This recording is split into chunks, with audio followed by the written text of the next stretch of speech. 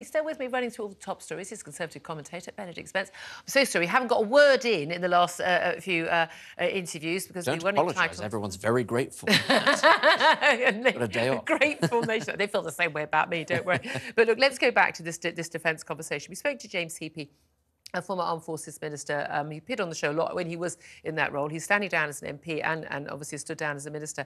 And he was very much talking about how he welcomes this announcement, this extra £75 billion. But it's over the years to 2030. Again, assuming that happens, because it is a small proviso that there is a general election coming up later this year. Now, whether or not Keir Starmer is going to make the same decision if he's Prime Minister later this year as Rishi Sunak has done about raising defence spending to 2.5% of GDP, that certainly won't be a sort of a vote winner among many Labour voters, because we know that money can't be manually... Well, we used to just create money out of thin air. How's that worked out for our economy over the years? So where is that money going to come from? Because it's going to have to come from, realistically, taxes going up or spending in other areas going down, is it not? Well, it is. And the problem that the armed forces have faced for a very long time is that in order to sort of prioritise some things, other parts of the military budget has had to be cannibalised. I think Trident being the best example of that. That's what's going to probably have to happen with other government budgets in order to fund just bringing the military up to the standard that it's supposed to be. That's an awful lot of this money, and even James Heappey acknowledged that. A lot of this money is not going to create new capabilities. It's going to kind of reinforce what we've already got, because basically it's been underfunded. We need to replace Trident. It's not fit for purpose. It's over time and it's falling apart. We saw that with the failed missile launch a couple of months ago. We need to be able to man the boats that we already have. We need to be able to sort of man the divisions that we already have. We're not able to do that. That's a really worrying sign.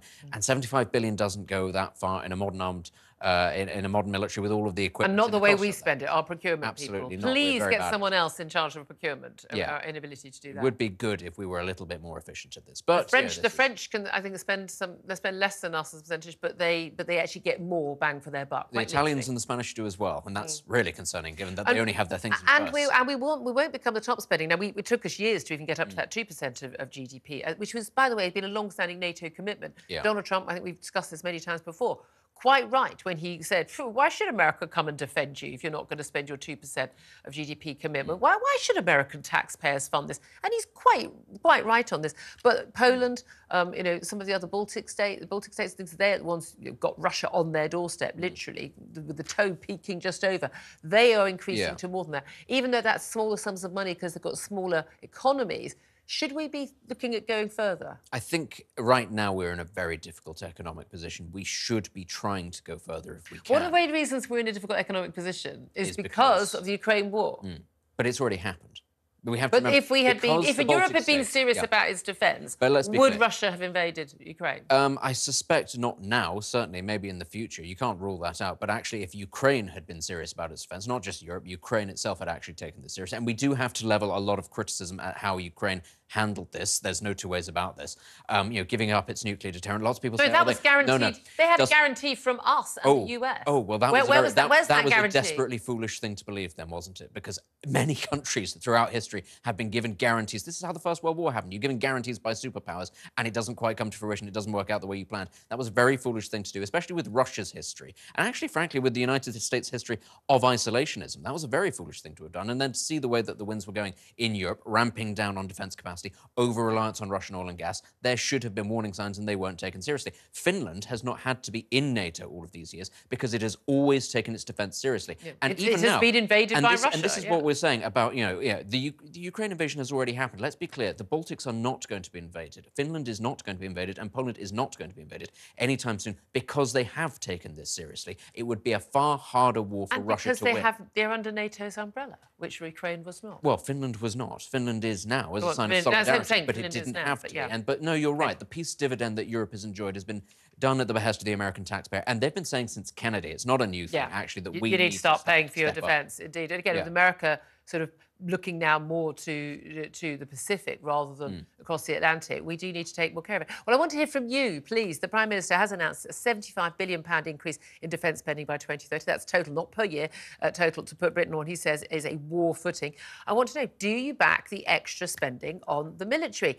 Tell us if you do, tell us if you don't, and tell us why. Give us a call on 0344 499 1000, text on 87222, or get in touch on X at TalkTV. Calls are charged at the national rate, text cost one standard network rate message. Love to get your calls on air. Do hit those phones. 0344 499 1000 is the number to call. Let's also talk about that Ukraine cash. A massive, big, multi-billion dollar deal was approved by House Representatives at the weekend. Now the Senate has about 30 billion going to help Israel replenish their Iron Dome military capability to protect themselves against attack from Iran and others, but also, of course, crucially, that's $61 billion in cash, in cold, hard steel armaments for Ukraine. Some of that armament going as soon as in the next few days, as soon as Joe Biden has signed that law. This is going to be vitally important, isn't it? It is. It's awful that it's taken this long to happen. And actually, I think it speaks to a real idiocy amongst a lot of Republicans that there is just still this idea that America can isolate itself from the world, this idea that they shouldn't be spending money overseas because it's not their fight. It is their fight. If you are the global superpower, then these things will come back to bite you. You have responsibilities. I think most people understand that, but certain wings of the Republican Party don't. So it's awful that it's taken this long for it to happen. It could have happened months ago. People have died. Ukraine have lost territory. Avdiivka has taken a terrible hit as a result of this. And now we're in a position where this equipment will go to hold back the Russians. It's not going to be the case that it can be used to push them back anymore. It's about maintaining the lines. And the longer that this goes on, and there's all the nonsense as well about giving them defensive weapons rather than offensive weapons, you increase the likelihood that they will have to make a peace deal with Vladimir Putin, who the Americans have been telling us forever is an awful, evil person who you shouldn't do a deal with. And the peace deal will be that you get to keep the Donbass region, keeping Crimea. And we know the outrageous, disgusting treatment of the Ukrainian people by the Russians. How the Ukrainians could ever agree to that? I mean, their children being stolen, literally stealing their children. I mean, as if we would ever put up with that. I find it extraordinary. TikTok ban. US also going to bring in a ban on TikTok because it is a Chinese-owned company. They deny that they pass any information to the Chinese government. Actually, they're required by law under the Chinese laws to give any information. There's a lot of issues about data, but also basically saying if you don't sell up to an American company, then you're going to be banned in the States. I'm going to be intrigued how they're going to do that.